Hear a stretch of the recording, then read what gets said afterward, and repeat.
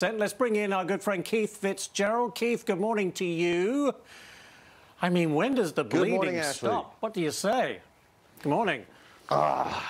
Man, I just want to throw up my hands, rip out what hair I have left. You know, this didn't have to happen. But the thing we don't know, Ashley, is how much liquidity is left in the system. That's when the selling is going to stop. And that's not going to stop until they put a muzzle on Powell and his compatriots. You know, I mean, where does this guy go when he's already destroyed $1 trillion at the blink of an eye or a few statements? It's pathetic. Yeah, and you know, look, are we headed? I mean, a lot of people say he's going to hit the brakes hard. He's already told us that. Are we looking at a recession or, God forbid, a depression? Or is that an overreach, as they say? Well, I don't think it's an overreach at all. I mean, look at this. Use common sense, right? The guy called it transitory for how long, and everybody knew that was wrong. And now suddenly he's talking about, hey, we're going to keep the brakes on. We're going to be diligent. We're going to be aggressive. Really?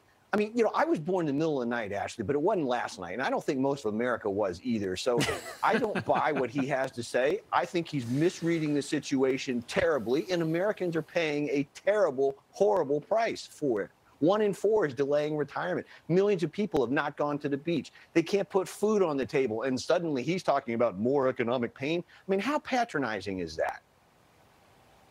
Yeah. And how long does this go on, do you think?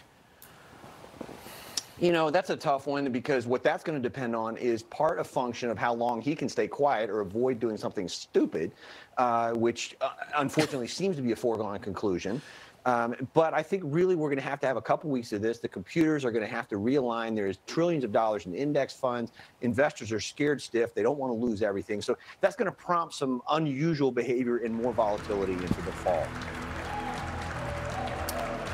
Keith Fitz-Gerald, not a fan of the Fed right now. I think that's fair to say. Keith, thank you very much. Appreciate your comments. But they're smiling and clapping as we begin a Monday morning. Hi, it's Keith here. Thanks for checking out today's highlight clip.